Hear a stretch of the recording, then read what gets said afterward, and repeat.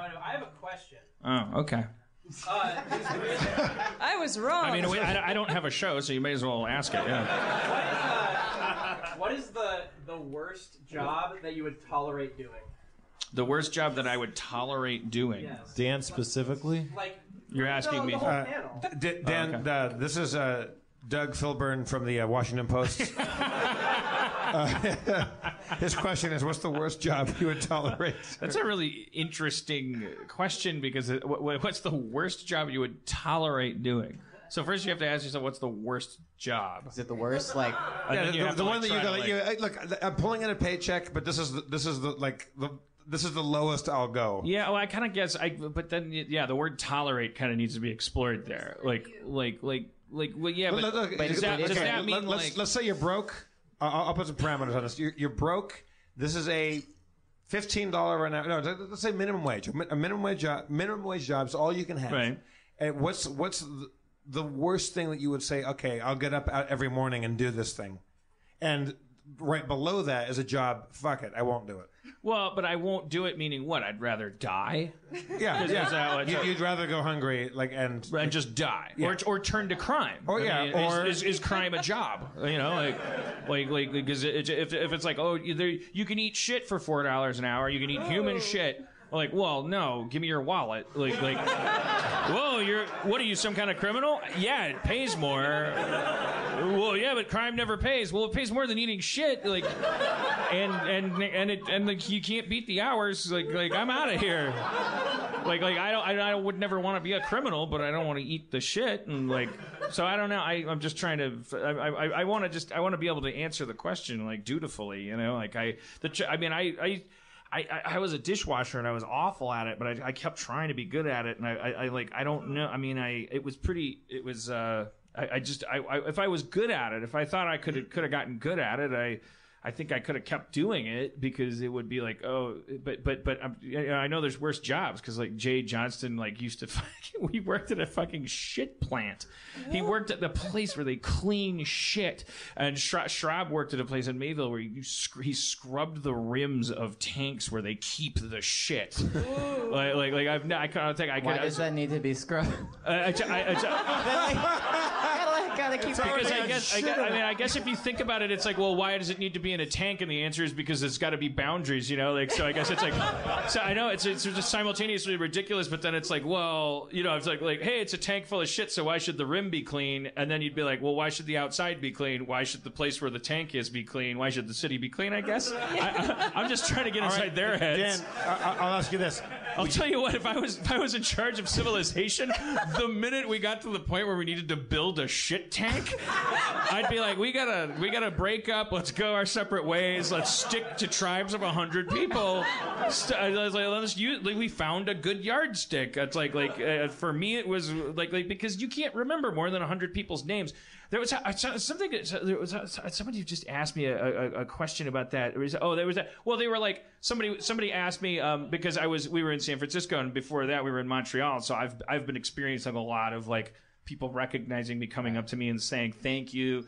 You helped me through a lot, or can I get a picture with you? Just people, just attention that you don't normally get in the course of your day-to-day life. And somebody said, what do you think about that? What is that? Do you get bored with that? Do you not like that? And I was I think it's kind of I think it's like vitamin C. I think it's something that everyone else gets zero of. I think you're supposed to get it 10 times a day. I'm not using vitamin C as an analogy anymore. I think that if you lived in a tribe of 100 people, I think that every single person equally, whether you were the guy that made the shoes or the person that made the roofs or I'm gender. The woman that made the big pipes with the welding, or the guy that cut all the hair. I live in a fucking beam of light. But if you're that everybody would get that kind of everybody would know each other's name, and everybody would be they wouldn't say, hey, can I take a selfie with you? But it would be the same energy. I acknowledge what you do. Thank you, Glenn, for like those shoes you made my kids. They fit good today, or whatever. Or oh boy, those roofs held up great last night under the rain, and etc. Everybody would have that feeling several times a day, and the only people that actually get it are like Brad Pitt and like Donald Trump and like and it's like oh look, there he is a thing that you should actually like get a dose of, and so we should have like it's like communism but for empathy. Yeah, like social, like popularity, popular commun. I just think we're not meant biologically to live 300 million to a TP. I think our bodies are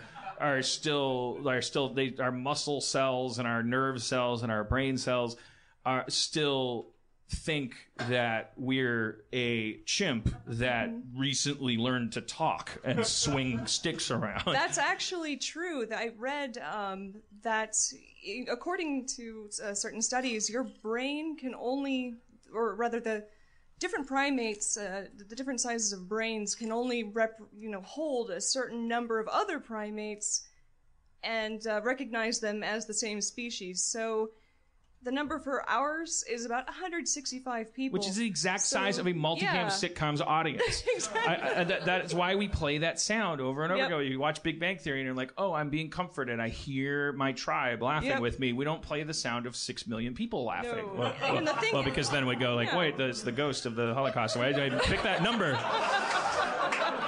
I could have picked any number. And anyone outside of that number of 165 people is literally not human to you. Dan, would you rather, if you had the choice, steady job cleaning out the poop tank, like the guy that gets down there with the hip waders on and like scrubbing out the poop tank, or life of crime, do whatever you want? Like you had to actually figure out your own way to like be a burglar or a pickpocket or a safe cracker or whatever. What would you pick? Safe poop job or free? I literally have to choose between poop tank and that poop tank and your own find your own adventure crime.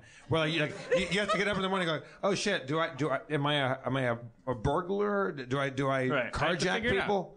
I have to do something illegal. Yeah. So this is like a super villain like origin story. Kind of. He was working in the poop, and then one day he was given a choice. He couldn't take any more. Would you rather wake up and go, shit, I don't want to go commit crimes every day and risk going to jail or risk or hurt other people or steal their property. I will do the poop job. Or do you think you could be a good bank robber? Well, I don't think I'd be a good bank robber. Huh? Let's say $20. Well, that's I have questions about like standard of living because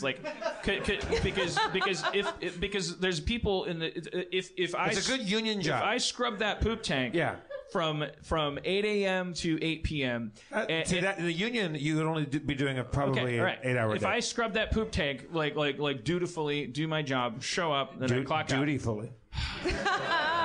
You asked me these questions and then you're shrobbing me, man. Solid. Bro. If I do that and then I come home and I can support a partner, offspring. I mean, that's where everything comes into play. A livable wage at the poop tank. Well, but does that really mean it's just livable wage? Because we've changed the goalpost on a generation. You're not going to be living high on the hog. You're going to be making poop tank money. But I can have a Christmas where my kids don't cry because maybe they got the Optimus Prime instead of the Bumblebee. I think it depends on how much poop comes in that year. I mean, I think it's open to and then there's the vicissitudes of poop economy. There's the question of upward mobility and retirement. I mean, am I guaranteed to be able to clean that poop tank for 30 years, or am I a sucker if I do it for 20 and then they tell me we invented a poop cleaning robot? You're fucked. A steady union wage poop tank job that you're never going to be rich, but you will always put bread on the table. I think I would take that if that, but that, I mean, that is making a lot of assumptions about like, I would want to try that if I really had a guarantee of like I can just do this every day, and there's a certain amount of years I can do it where I get the pocket watch and the pension and blah blah blah. Yeah. But by the way, that's a myth now. That's the problem. That's what people are waking up to, is that you can't do that anymore. So I have to emphasize that's actually kind of a weird blue sky universe where you could do that. That's like some Lego world where you're like, I'm a poop cleaning guy and I get to do that. That's the problem, is that then Flint, Michigan goes like, no, fuck you, you don't make cars anymore, and like and people are like, what do you mean? I was a we're company always man. going to have to clean poop tanks. The poops, like, that's always going to happen. We're having two different conversations here. Because the reality is, like, if there's like the blue sky with all these like trigonometric sort of like everything being equal, just so we can focus on the thing I would choose. But then there's, if we were just living in reality, how I understand this country to operate and how things are going, I would choose the crime job, because I know that the poop tank job is going to be very similar to living in prison, like where I am only just working to stay out of trouble and am only getting enough money to stay in debt. And that I'm not going to be able to support my kids eventually. There's going to be curveballs thrown, and I'm going to be told to go fuck myself. Like, knowing that that's going to happen, because we've dropped those. Like, there's no guarantees. And I'm not saying, like, I'm not being Michael Moore and saying like we owe it to the workforce. I not necessarily. I'm just saying like knowing as a subjective person that I think the myth of retirement and the myth of that job is over. I would go, I'm a smart guy. I could probably figure out how to steal shit from people that deserve to have shit stolen from them. and I'll once I get caught and go to jail, it'll be a lot like cleaning shit tanks. Isn't that? I feel like that's like most criminals, right? No criminals like, I wanna do this because it's a bad thing. Right. They do it. They don't want to be a sucker. Yeah. They Yeah. want to like. Welcome to the podcast, Sympathetic to Criminals. I mean, but I also think there's a lot of like terrible people, sociopaths, that go like, well, I mean, I think we're severely lacking too in our national psyche in terms of like, we don't know that it's a syndrome. It's the whole thing. Like, there is no signal of this is what integrity is sent down from the top. It starts with you look up above you and you see people are greedy and horrible and they get away with whatever the fuck they want, and they don't share their profits, and they don't make any promises that they can keep, and so you go like, it doesn't start with like, I'm so mad and I'm going to get mine. It starts with, I don't want to be a sucker. I don't want to like do this for 15 years and then get fucked over. Like, so somebody goes like, hey, I could, if you take this off the top, you can sell it, and like your family can get a thing. Like, I'm basing this all on movies. I don't know what the actual, but also just on kind of common sense. I think that's. Spencer, have you ever stolen anything? Oh, all the time. I never stop. For real? You hear about that? Did you ever shoplift? That Earthshine Jane glass. Oh yeah, that was you. That was you all along. Oh yeah. You never shoplifted or boosted anything in your life? I mean, I don't know. I think I've taken a couple candy bars. As far as people I talk to in general, people have shoplifted a lot more than I have, because it's like a weird thing. They say you do it until you get caught, but I've only done it like 5 times. I did it until my mom caught me and was like, do you know what you're doing? And I was like, well, yeah, I'm taking candy. Like, they have so much of it. And she was like, if everyone took candy, there wouldn't be candy. They'd have to raise the prices of the candy and all. Yeah. And I was like, oh, I never got like shamed for it. I did. I got caught like with like. I think it was like $1,000 of sunglasses, but it was like it was that phase. It was like that phase in high school where like I just had like $1,000. But it wasn't even like sunglasses I wanted. It was an open. I was with my friends and it was an open thing, and we were just like, oh, we have this power, right? And it's like for the first time in your life, you have access to like social capital, right? And it feels like you figured out a secret path. So you took them? Yeah, and then I got caught. Oh no! They bring you to the back room. Well, $1,000—that's grand theft. Like you. I know. Yeah, what happened? Were you over 18 or under 18? I cried a lot, and they were you over or under 18 years old? Under. I think I was under. Yeah, it's like no. I think I'm over. Yeah, you can do time for that shit, man. Yeah, that was lucky. I got caught stealing when I was 5. I didn't trust you, man.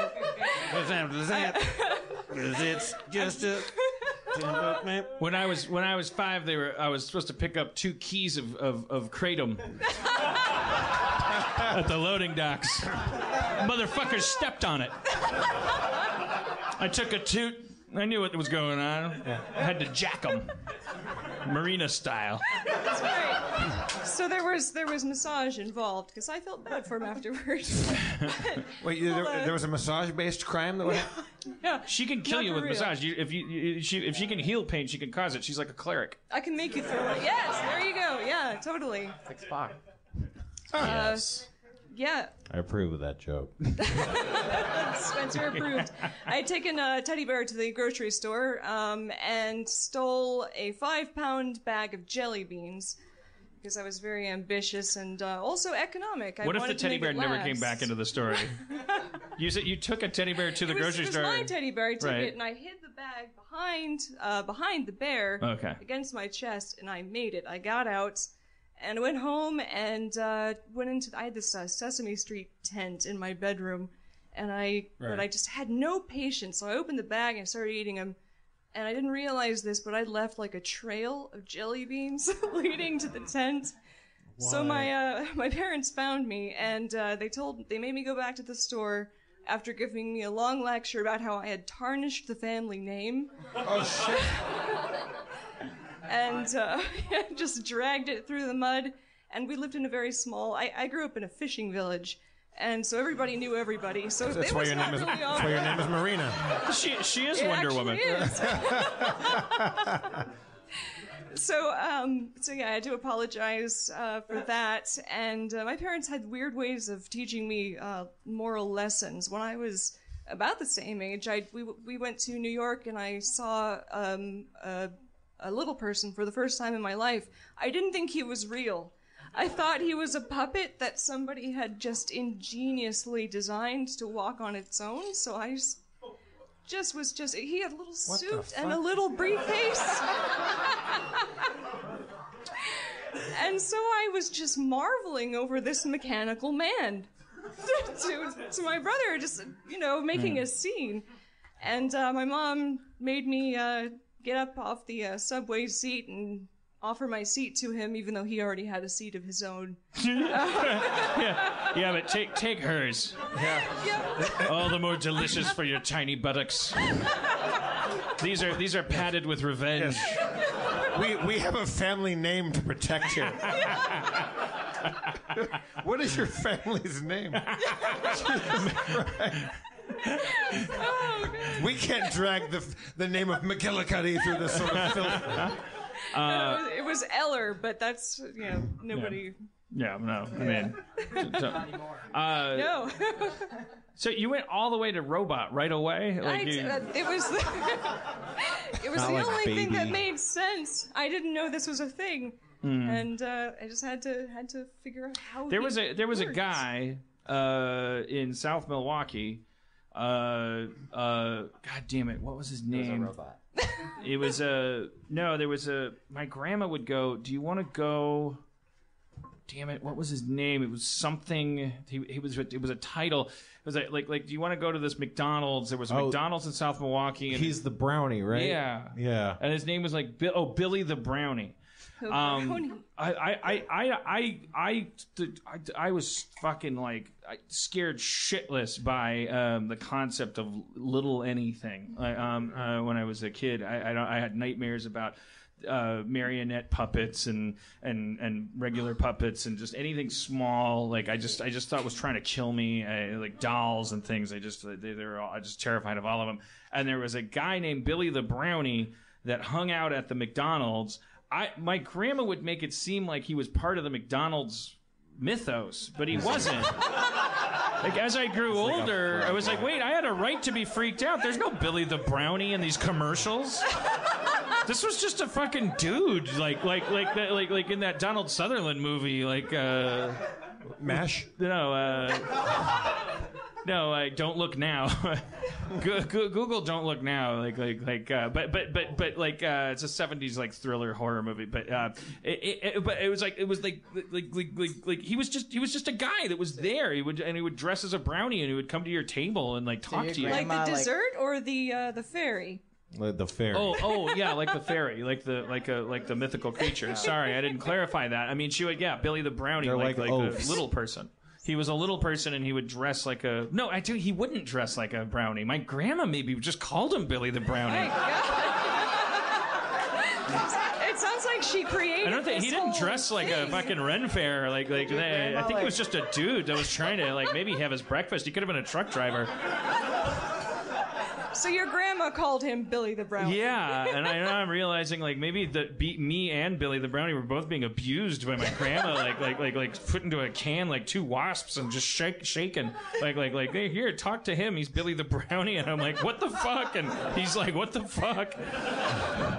I never want. Yeah, I was real scared of Billy the Brownie. And there was a marionette doll that my mom had in the closet that she called Clemency Clemens, who had this weird like what is that? It's like paper mache but like hardened. It was like this little guy had a little straw hat on, and it's just all fucked up, like looking like, and she'd like bring it out once in a while and be like, well, it's Clemency Clemens, and I go, get it out, get it away. It's a fucking horrific, horrible little murderer. It's like Freddy Krueger looking thing with strings coming out of every joint. It's like controlling it. It's like a spider. It's like everything about it. It's fucking terrifying. And then she'd like, oh, it's okay, you pussy. I'm putting it back in the Tupperware container and putting it in the closet. Like, yeah, the closet across from my bedroom. Like, I now know, like, Clemency Clemens is just in there, like thinking about me. Wants out. Yeah, like he knows justice. that I'm the one. Like, okay, Clemency Clemens, Daniel doesn't like you. You might as well. You guys, you got to go back to sleep in this plastic container across from his bed. Does he have a backstory, Clemency? Was that like a hobby of hers? I don't know if my mom Is made it the doll. Clement C My dad or liked Clemency puppetry. Clemens? Oh, Clemency Clemens. Is it Clement C Clemens? Oh God, yeah. It's weird. It's like Legend a of New Line Clemency Cinemas Clemens. like horror movie. Like it's it's Clemency Clemens. Like he wants got clemency Clemency from his Tupperware for his fucking horrible prison. murders. He's still waiting for that pardon. I'm going to have nightmares about Clemency Clemens. 'Cause I'm picturing the closet and the Tupperware. Oh, we all will. Yeah, and I had nightmares. I had recurring nightmares about a character that was like a little puppet that was like, I guess it was because of Mr. Rogers. You had like the little puppet characters, and I like the boomerang lady, the Lady That was Fairchild. scary. Boomerang lady? And there was a version of her in my nightmares that was Yeah, me always too. tormenting me. Well, I always had a recurring nightmare where it would be like, it was like a black background with only just like well lit fog on the ground, like one of those dreamscapes. And it's midnight, and I know it's midnight because there's this Muppet style grandfather clock. And he strikes midnight, and when he strikes midnight, he shoots arrows into my body. And I get struck by 12 arrows. It was a recurring nightmare I had. Dealing 20 damage. I was just going to say that. Yeah. It was a critical hit.